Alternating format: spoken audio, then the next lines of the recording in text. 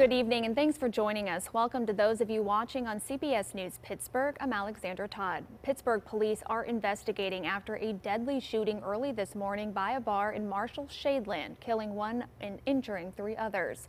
KDKA's Linder talked to witnesses and has the details.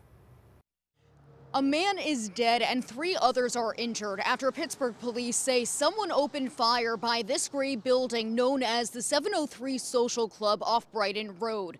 It's left this Marshall-Shadeland community on edge. Pop, pop, pop, pop. More than 20 shots. That's what this woman, who doesn't want to be identified for her safety, heard early Saturday morning. She was sitting in the home she's lived in her whole life, talking to her dad and watching TV.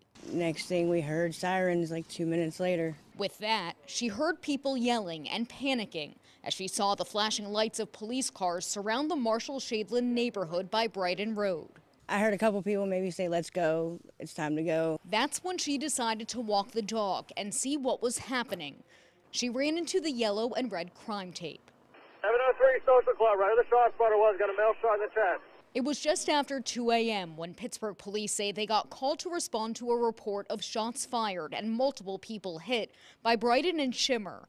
When officers arrived near the 703 Social Club, they learned there was a dispute and found 2 males in critical condition. Medics transported them to the hospital, where 40-year-old Warren Thompson died from his injuries. They later found out 2 others struck went to the hospital on their own in stable condition. The circumstances behind the shooting remain unclear, including whether it happened inside or outside the business.